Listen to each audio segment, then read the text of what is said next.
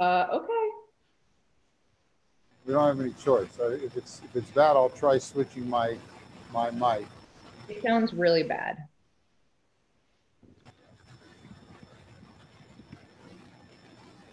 Amy, if you can hear us, you want to be sure that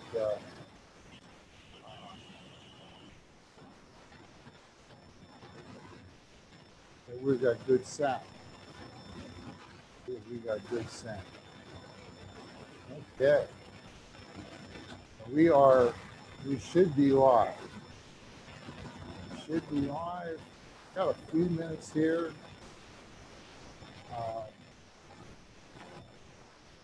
Amy, let me ask Amy. Amy, does it sound good? She said it's very bad. Okay, let me try. Ask her if it's better now. No, it's worse. I hear it. You don't need to have her tell you. Hey, everybody, bear with us. We've got some microphone difficulties. Yeah. Let me just check one other It's every thing. time you start talking, Dad, something's real bad. But I hope that anyone joining us is having a better day than my dad is right at this moment. I don't know about everybody else, but for our happy half hour today. How is it now? Oh, now it's excellent.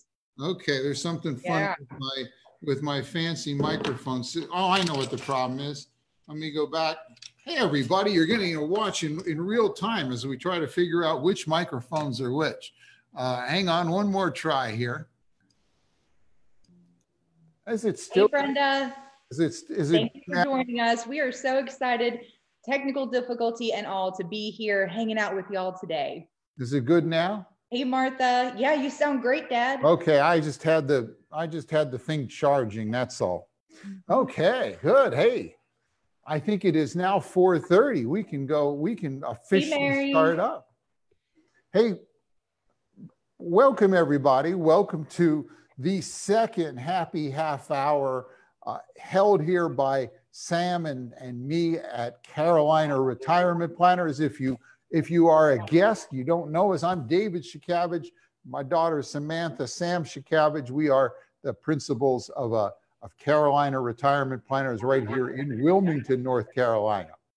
So hey, Lula. Welcome everybody. They're all coming in here. It's good to see you all joining us. Sam, how was your week this week? Oh, my week was great. Actually, one of the highlights of my week was relating to you. Oh yeah.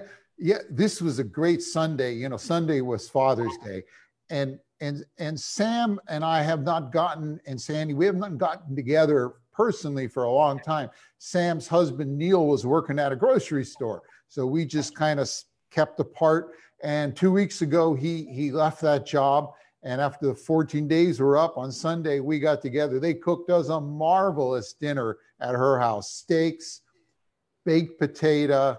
Twice baked potato. Twice baked potato. It tastes so much better the second time it's baked for some reason. Yeah. And Neil made this peach cobbler that was to die for. I mean, it's just the best cobbler I have ever had. So I'm a happy camper. And the wine and Manhattans did not hurt either, you know. So it's good to be. It's good to be. Yeah, absolutely. Here. We got it from. We got pretty much everything from either Port City Produce or True Blue Butcher and Bakery, or True Blue Butcher.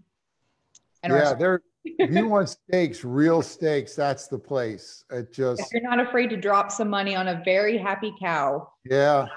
The cows were happy. You can taste it. You can taste it. So, but it's, you know, good to see everyone. And you have anything else exciting at your place lately? Well, one of the things, since we've moved here, we've realized that we have a lot more wildlife. We've got a lot more birds and bunnies and such. And so I've been trying to get into bird watching. So we've put up some feeders around the yard, and I have all the apps to identify them.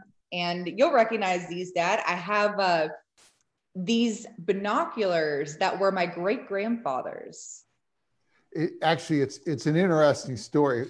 My grandfather, Zygmunt Shakavage, coal miner, came over from Lithuania, literally across the wall, one step ahead of the before he got recruited to the Russian army. And in his days, he would sit there drinking warm beer. He would take Polski Piwo beer from Philadelphia, put it in hot water. He drank that in whiskey, and he watched the birds with those binoculars. Now, when I was a teenager, I kind of absconded with the binoculars, and the nerdy teenager that I was, and like the nerdy adult that I am, I used to do model rocketry, and I'd use those to watch my rockets and see where they landed. So that was kind of an interesting, it's interesting that they're back watching birds now with his great granddaughter. So.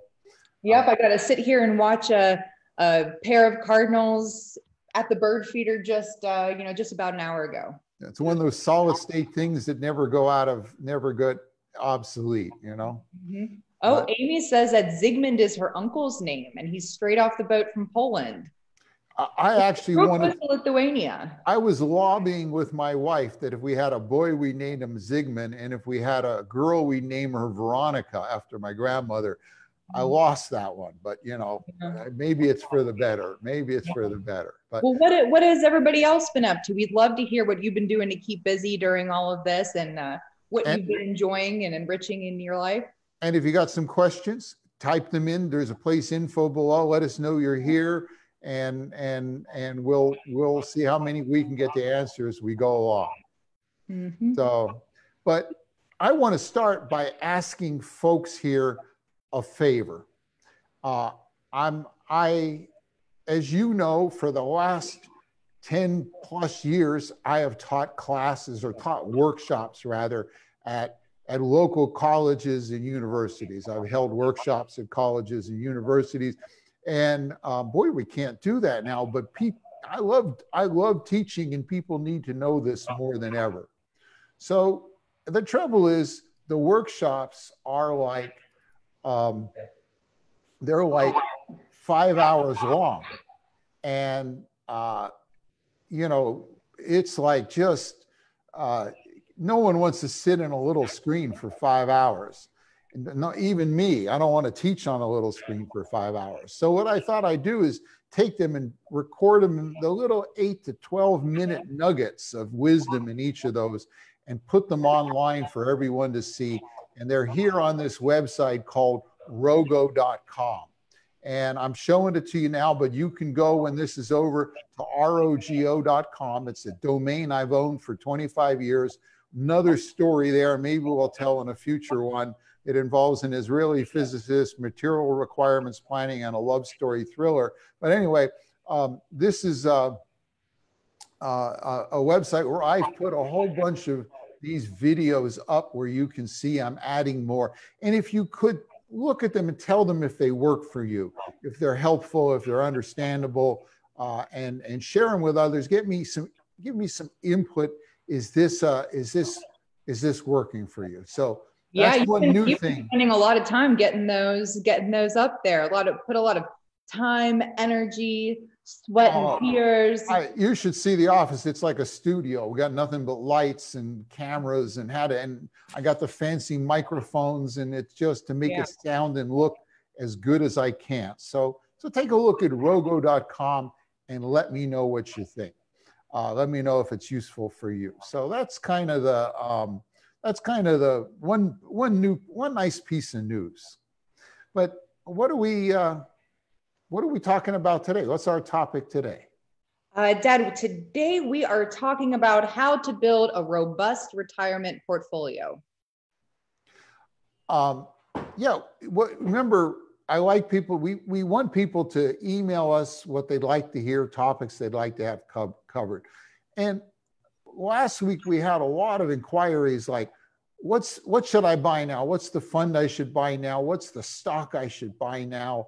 It's like everybody's kind of looking for the one mutual fund, the magic mutual fund that'll solve all your problems. It's kind of like they're all looking for the single golf club that if they go out with that club and they swing, they're gonna get a hole in one every time, or even the particular set of golf clubs that will make them win. When it's really not a given club that makes you win, it's the strategy you're using, it's the swing. And I thought we ought to sit back and do some basic strategy and talk about that, because that's really what you need to do for a portfolio in retirement. And we're going to go through some of those pieces. Sam's going to start. She's got one set of descriptions all queued up. Absolutely, Dad. And Martha Meredith, thank you so much for watching them and giving us your feedback. We really appreciate it. And hey, right. Teresa. And hey, Clancy, I see he's doing his own videos on birds and things. And Teresa, good to see you. Jeff, thank you for bookmarking rogo.com. Martha, Dawn. Yeah. So. All right. So one of the things that we want to do is kind of take a step back. We wanted to peel the onion, look at it from a broad overview at this point. So I'm going to share my screen with you. One of our favorite ways to describe it is as 3 tall buildings. So you go to any big city, you're in New York or Chicago, and you walk around and you're surrounded by tall buildings. Well, 3 of them are where you have your money.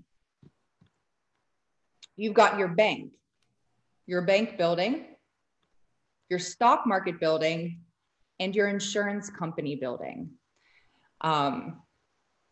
And aside from physical gold and physical real estate, these guys are what's trying to take up our retirement nest egg. Most of our retirement nest egg and our savings are in these 3 buildings. And each of them has advantages and disadvantages to the way that they handle your money. And there's 3 ways that we kind of evaluate these, three criteria. One is safety. Is it safe from a market downturn? If something goes out of business, is it going to be safe? Growth. Is there a potential for growth in there? Can you potentially earn money? Liquidity. And liquidity is essentially how quick can you get your hands on it? So real estate, your home is not liquid because you have to go through selling it to get the cash in hand. So first, if we look at the bank, and when you have a bank, it's mostly CDs. You may have a money market. You may have a savings account. Now, whenever you have your money in there, is it safe? Yes. Your money is not going to go down with the volatile market. And as long as you have $250,000 or less in a single account, it's insured by the FDIC. Even if the bank goes out of business, the money's going to be there. Mm-hmm. Is there growth? Is there potential growth? Not really. Nobody puts their money at the bank because they know that they're going to earn a lot of money. Interest rates at this point are barely keeping up with inflation. Is it liquid? With a bank, yes. It's, you can get the cash almost instantly. Now, if you look at the stockbroker, this is going to be your Fidelity, your Vanguard, any place that you go to invest in the stock market. Now, is the stock market safe? No.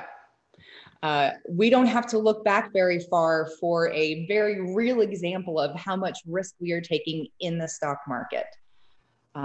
Is there a potential for growth? Absolutely. That is why people invest in the stock market, is because you really do, when things are going well, you have an opportunity for a lot of growth. And is it liquid? Yeah. You can just sell your stocks and get the cash fairly easily. Now, an insurance company, in this case, we're going to be talking about fixed annuities. Now, is a fixed annuity safe? Yes, this is going to be a principal protected product. When the market goes down, your balance isn't going to go down. Is there a potential for growth?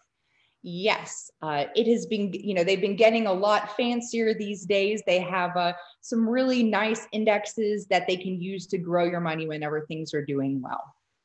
And is it liquid? Well, kind of. It's partially liquid. You can get some of it out. Most annuity companies will let you take out between 7 and 10% a year for the first few years. So you do have access to it, but not all of it at once. So you're giving up a little bit of the liquidity to get the safety and the growth together. Which, so when you look at any of these places you can put your money, any of your investment, you can get 2 of the 30.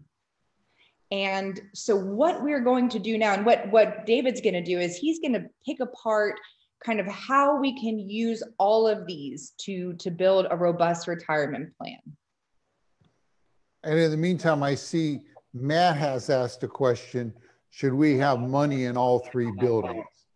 And you can see each has advantages and disadvantages. And the answer is yeah. If we put all 3 together correctly, we can do well. So let me switch cameras now and go to the whiteboard and talk a little there. So hey, Jeff, thank you for watching our Rogo videos. You've got to let us know what you think.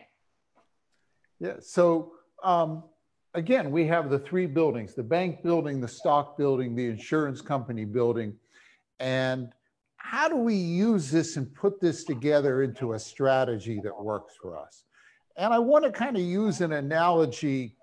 And I'm going to use sort of a sports analogy. You know, you have sports teams. Say you have a football team. On a football team, you have offensive players and you have defensive players, right? They each have roles to play. It's the same way, in a sense, with a portfolio for retirement. You have offensive players. They're out there for growth. On a team, an offensive player is fast and nimble and can move really fast. Yeah, offense is the sexy thing. That's the sexy thing, but at the same time, they can fumble the ball, get tackled, or get hurt. Yeah, throw an interception. And then you have defensive players. They're there to protect. They're big and solid and hold the line, and you can count on them. That's the same way in a portfolio. You can have players like that. And what we do is we divide the portfolio into 2 parts. We got the defensive part and the offensive part. And again, the offensive part, you can imagine, that's sort of your stock market. And the defensive part is the job of the banks and the insurance companies.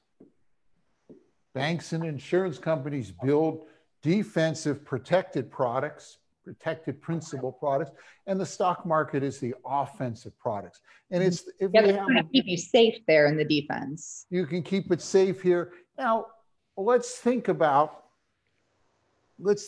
how you might use this. You know, when the market's going up, boy, it's like the offense is throwing touchdown after touchdown. Things are going really good. You're making lots of money. But then you have a time when the market drops. And it's like they fumbled the ball. It was intercepted. You're losing money.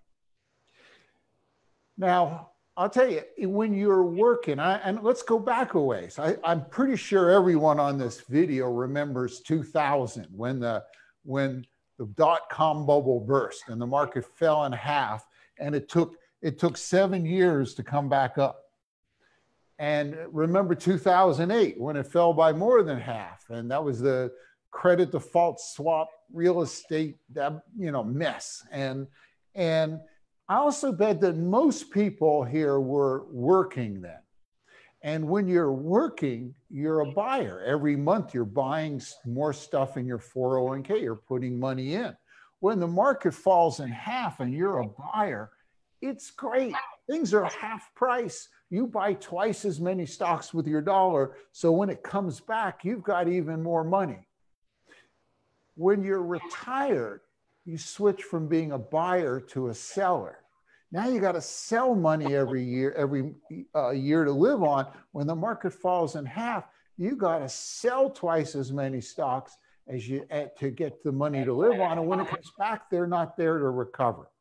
So there's kind of a big difference. And when you're younger and working, you have more money on offense because you got longer to go and can be struggling getting that growth, and you don't need to pull it out. As you get close and into retirement, you want more on defense. So when we have that big drop, now you can pull the money out of this side, out of the protected side to live on, and let this side recover. And that's kind of a little description and analogy on how it works. As you get older, again, you want more on the defensive side. And a good portfolio is building a blend of those two. Mm-hmm. So, Dad, are you saying that, you know, trying for us to sit here and try to tell you to pick this mutual fund or this particular stock, it's kind of like saying that Tom Brady is the only thing that's bringing up, well, it used to be the Patriots, right? It's not just about Tom Brady. He's not the only reason that they win the team. It's not just the quarterback. They win games. It's the whole team working together with a good coach is what makes the team successful. That's what wins Super Bowls. Exactly. It all needs to be well coordinated. And as they say, you know, a good defense is the best offense. That's right. And there's been games where the offense didn't play very well, but the defense still saved the day. You know. Yeah, and I can tell you, it's not always the most exciting to watch the team that has a really excellent defense who just is good at just getting the ball up the field nice and steady. But oftentimes those are the ones who come out ahead. And that's what we want for your retirement. Defense can be boring. These two buildings are kind of boring. You don't hear anybody on the news talk about these two buildings every day. They're telling you what the stock market did yesterday, today, or in the last 10 minutes. But they don't talk about these. They're not sexy, but they're crucial if you want to go. Now, I'll tell you, let's go a little bit further. When we have our offense, we might go further and break that into pieces. What we might typically do is do 3 parts here. We might do one part for growth. This is something that's usually a mixture of stocks and bonds that we're trying to get the growth in the market and taking the amount of risk we feel is appropriate. Over here, we have one part for income. We might have a piece for income where we're buying high dividend stocks and other things, that mixture of things that'll give us some income. And we might have a tactical one that, and this has been one that's been real interesting this past year, where it'll look at the market very often, sometimes daily, and move between stocks and gold and bonds and cash, trying to preserve principal but still getting growth. So when you mix it up even more, you'll have times where maybe 1 or 2 are down, but one of them is up. And now you have different places to pull your money in retirement. Yeah, so it sounds like what you're saying is, it's important to be diversified. When I look at your pie chart up there, I see a lot of different places that your money is in. So you're not putting all of your eggs in just one basket. Not putting your eggs in one basket. And I'll tell you what else is nice about this. If let's just say you have a 50-50 mix, and this part, the market falls, this part loses nothing. And let's say this part lost 20%. Well, the total portfolio would only be down 10%. And I know many folks who are clients on here have experienced it this year, because this is generally how we build strategies. You kind of want to keep your losses, if you can, in retirement under 10%. Depends how much money you have and all, but you see the robustness when you out. Half my money didn't lose anything. So Dad, we do have a question. And Kathleen wants to know, what do we feel is the biggest risk for a retirement portfolio?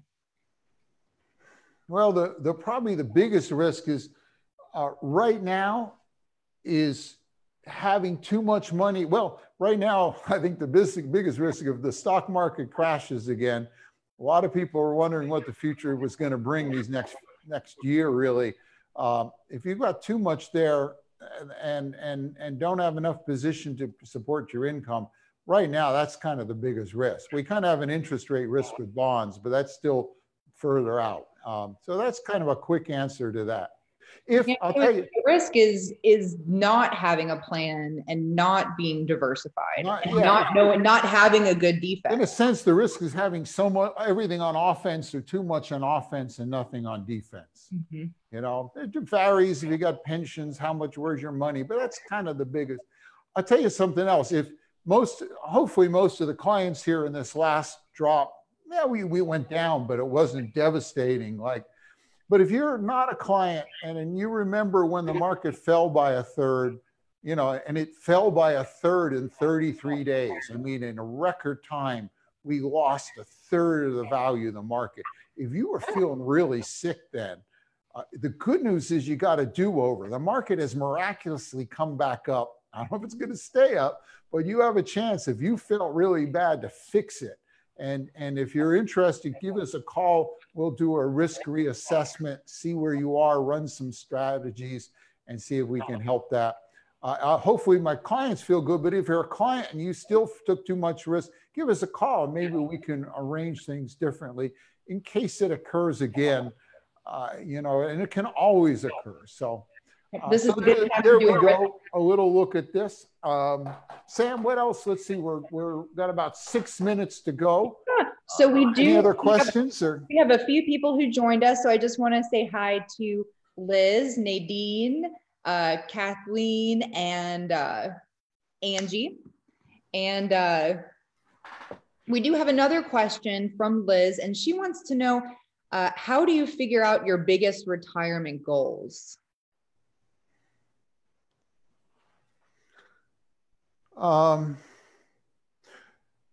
Well, boy, that, you know, I often like to sit here and say, you know, if we were sitting here 3 years from today and you were looking back over those 3 years, or maybe 10 years to today, what would have had to occur for you to feel good about your retirement? And that's a good starting point to ask for the goals. We have a bunch of other things, spreadsheets we run through to say, do you have enough income and how much can you spend? I got people that are going to run, you know, we catch that they're going to run out of money. I have some people going to die with too much money, and we can show them how they can spend more in retirement than they thought. But that starting question is a good point to go with. The exercise that I would use, and what we talked about in one of our in one of our women specific events, is it's not just looking at your goals first. You start with what your values are. And so it's really nice to be able to sit down with a piece of paper and just brainstorm the things that are really meaningful for you about your life. And it doesn't have to just be financial, the things that really matter to you. And then from there, you can break it out and start establishing goals that line up with those values that you have. So what it really takes is looking inwards to really seeing the things that matter to you, the things that you're worried about, because you don't want to, I want everyone to be able to go to sleep and sleep like a baby. I don't want anyone tossing and turning, worrying about the future. So if you can pinpoint those things that are worrying you or concerning you and pinpoint the things that are really meaningful to you, then you can start to work from there to build a plan that accommodates those things. Oh, hi, Griselle and David. Nice to see y'all. Well, I can't see you, but yeah, and you know, that is money is there to serve a purpose, and understanding what you want that to do. Mm-hmm. That's what's important. And besides money, you've got your health. That's the other thing you want to be careful of. And you know, hopefully we can all keep our health here in the weeks to come. Mm-hmm. Money itself is not the end. Money is a means to the end. So we want to help you live your dreams, y'all. But I'm really excited. So those of you who were here last week, you've already seen this. But anybody who has been so kind as to send us in any questions or any potential topics throughout this week, I have entered you into my wonderful hat. And so what I'm going to do is I'm going to pick out a name, and this person or couple will receive 2 bottles of wine shipped directly to their door. Delivered by a uniformed employee of the U.S. government. He's really excited about that. But it's I from think it's a local bottle shop for Mental. It's located in Ogden. They have lots of wine and beer, and they're a really cool small business. So we're excited that we can still support a small business while we're doing this. Pat and Reba won last week, and so let's see who wins this week. And before I pull this, anytime during this week, if you email us in with a potential topic or a question, we will enter you into the hat for next week's drawing. So the winner is Bob and Val. So congratulations, Bob. Congratulations. Yay. So we will be in touch, and we will be getting you your wine. So don't forget to send us in your questions and your potential topics, and you'll be entered into the drawing for next week. Invite friends to this. I think it's also recorded so friends can watch it, later, or you can catch up on you can go back and watch last week's. Last week's was good too. Next week, 5 questions every retiree should ask themselves. So be here for that. Well, thank you all for joining us again for our second happy half hour. It's been a pleasure, Dad. While we're at a distance, it feels like we're together. So cheers. And cheers to all of you, anyone who's drinking their beverage of choice. This is herbal tea, by the way, just in case you're wondering. Real stuff will come later, trust me. Mine is beer from Bill's, an IPA from Bill's, which is local, and it is delicious. Everyone have a great week, and we'll talk to you next Thursday. Thank you all for joining us. Have a wonderful weekend.